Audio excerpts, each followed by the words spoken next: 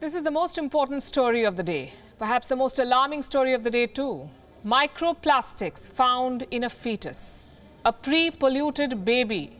I know it sounds horrific and I'm doing it on purpose just to drive home the horror that we're all unleashing on the next generation.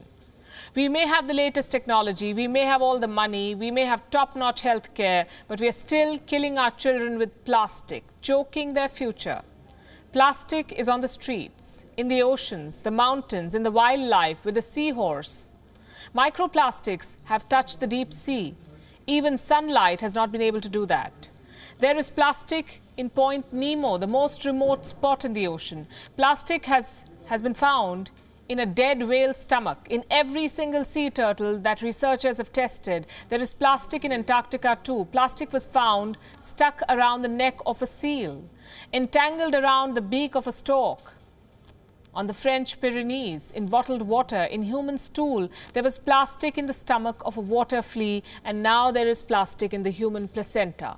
Microplastics have found their way to the home of an unborn baby, and this is a first. It's never happened before.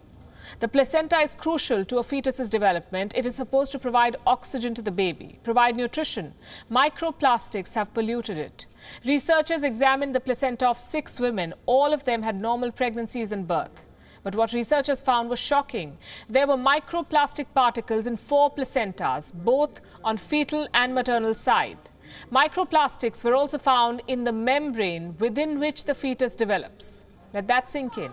Researchers analyzed about 4% of each placenta and they found a dozen plastic particles in each. Now imagine the total volume of plastic in the entire placenta. The plastics came in different colors, red, blue, orange and pink. And they came bearing threat to the babies. 2 years ago, a whale died from eating 80 plastic bags.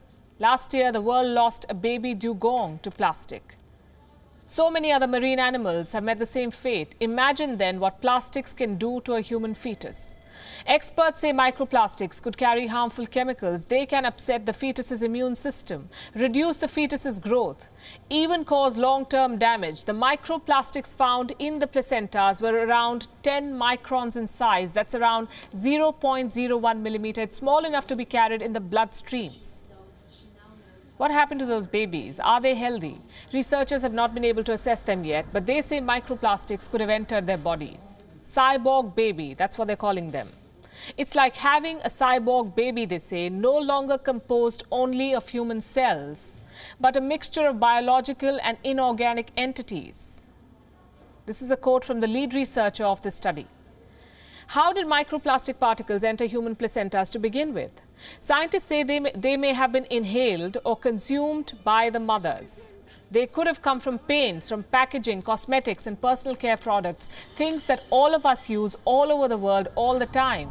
6 mothers were studied as part of this project. Plastic was found in the placenta of 4 of them.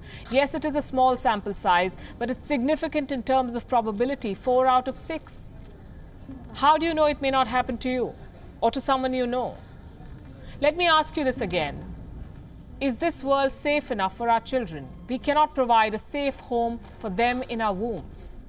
Once the baby is born, you cannot feed her milk because there is plastic in milk too. Fruits and vegetables are coated with wax and infused with chemicals. Meat has harmful growth hormones. The air has pollution. The water has chemicals. Forget achieving super immunity. Today, keeping our children healthy, giving them basic health, has become a challenge. Let me end with this. In most mythologies, the earth is referred to as a mother, Mother Earth we say. Her womb is now polluted with plastic. And now, so is the womb of human mothers. WION is now available in your country. Download the app now and get all the news on the move.